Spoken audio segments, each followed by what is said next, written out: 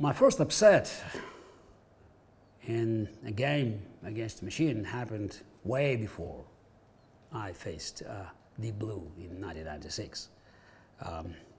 It did happen in Munich in May 1994 at the Intel Blitz World Championship, where the organizers decided to bring a new player into the field, a new version of Fritz. We all played with Fritz before, but behind closed doors, training games, and I knew it would be a worse opponent, but I think everybody was surprised that the machine ended up on top two of this tournament, and I was the second and made it all the way to the final. That was the rule.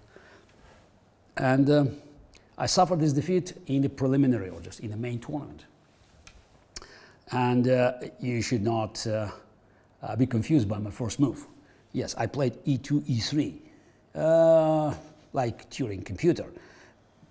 It was not sleep, so my hands not mysteriously left the pawn. I did it intentionally because I thought that's the best way to play against a computer. I expected d5 as machine played, most likely, and then I played c4.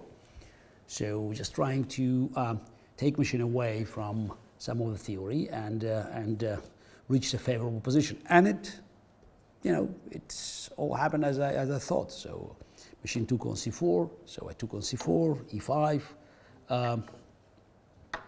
and then I played d4.